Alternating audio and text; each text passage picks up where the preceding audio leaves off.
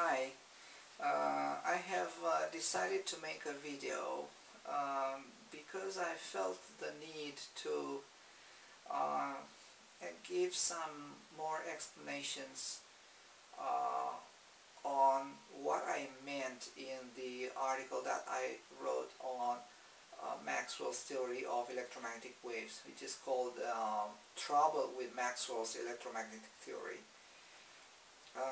And I hope that this video will help you follow the article a bit easier and understand the main points in there. Really the main idea of the article was to outline, emphasize the fact that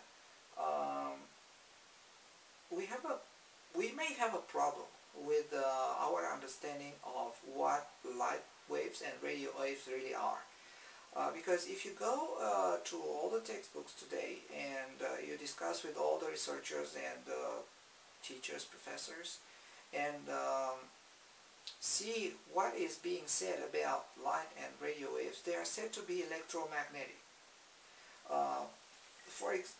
By this is meant that they are believed to be made up of electric fields and magnetic fields that oscillate perpendicular to the direction in which the wave travels. So this is, for example, one example from a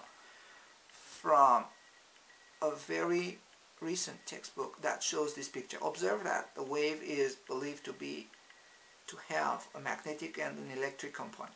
Now, I don't have an issue with the magnetic part. I have an issue with the electric part because I think it's not there. So, in my opinion, light waves and radio waves are only magnetic and not electromagnetic. And here are the main ideas that I'd like to discuss. First is light and radio waves are a very special type of waves. They're unlike any other waves that we have around us. For example, sound. Water surface waves, waves in the rock, they need a medium to travel through. Sound cannot propagate if there is no substance to transmit the vibrations. This is how we hear sounds. If you try to transmit sound through a vacuum, it will not be transmitted. However, light and radio waves travel not only through substances but also through vacuum. Light can travel through the air, through water, through ice, through glass, okay, through transparent substances, transparent plastics. Radio waves can travel even through opaque substances that are not transparent, like wood, concrete, clothes,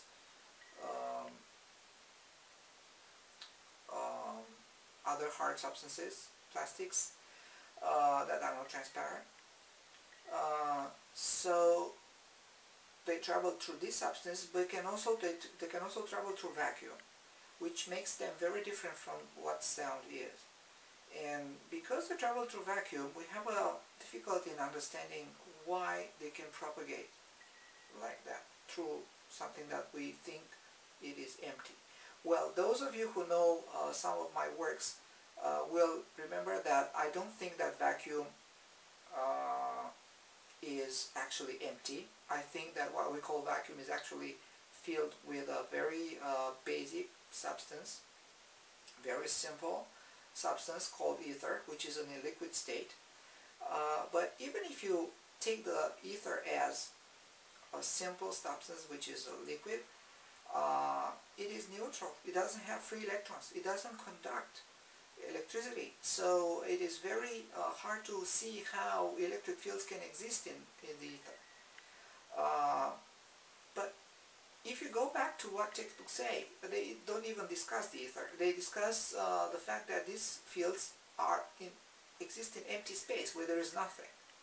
So how to come to terms, how to agree with this picture where there is an electric field in the empty space, but there are no charges. We know that charges produce the electric field.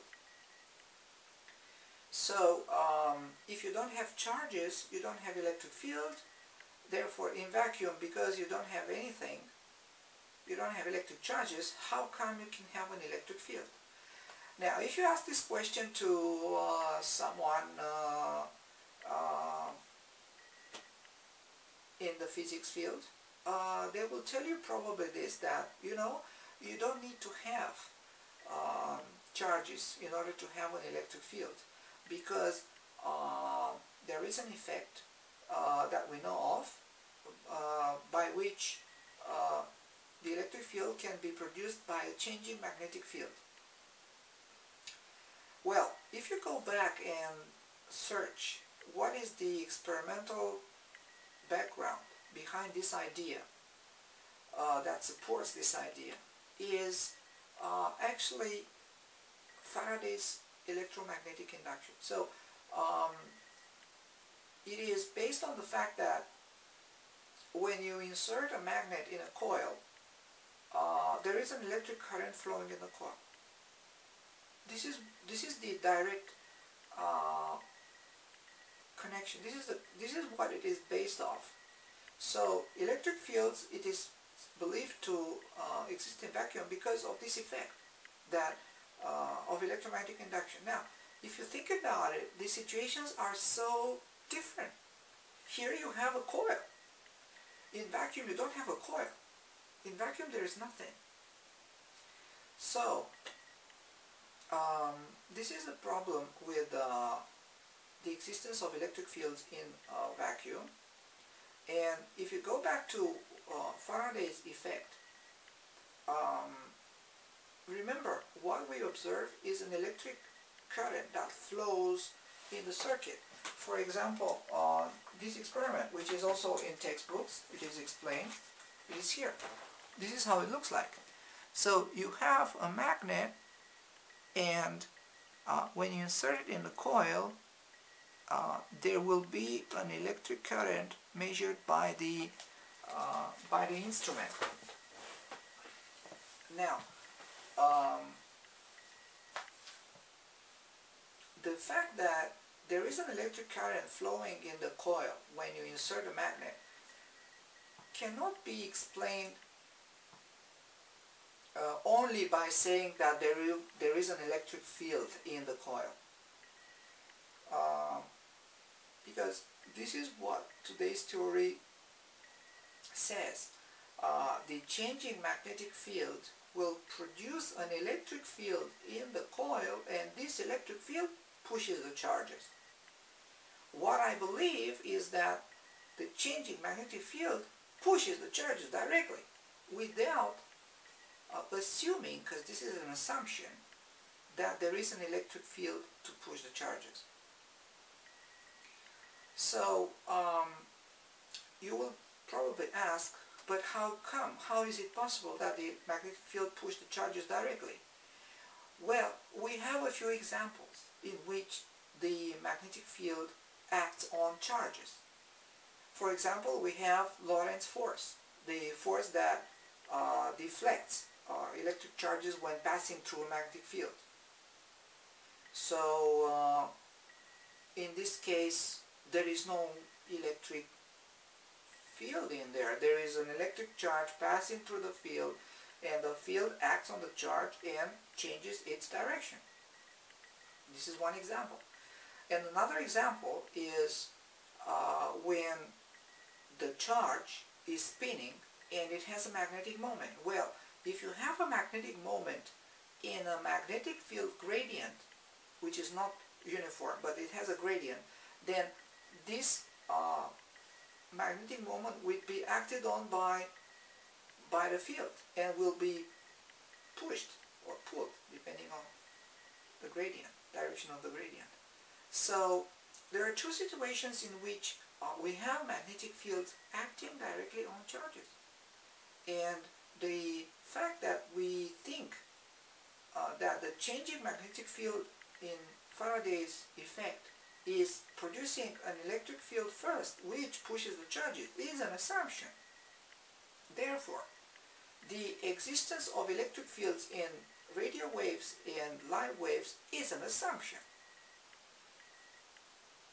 this is the idea of the article, and in the article I have offered these explanations, and I actually believe that what happens in electromagnetic induction is that when you insert a magnet in the coil, the magnet produces a magnetic field gradient along the turns, the conductor of the coil, and this magnetic field gradient is that which pushes the charges.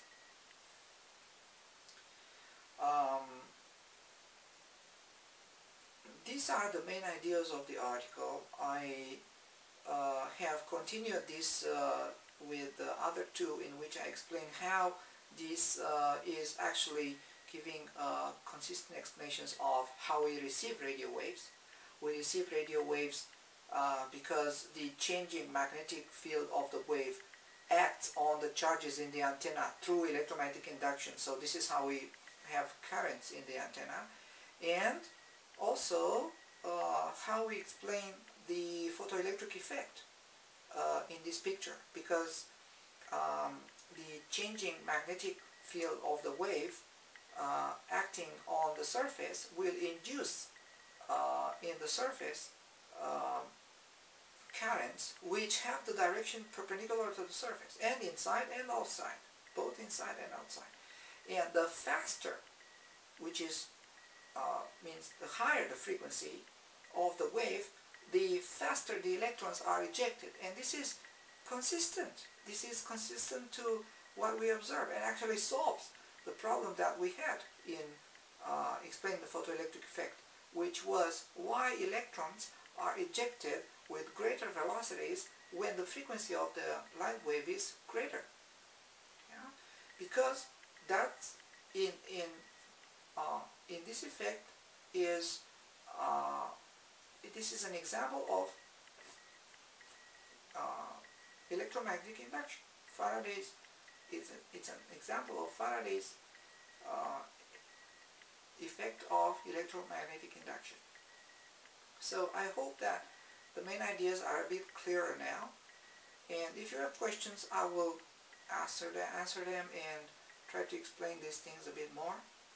So thank you.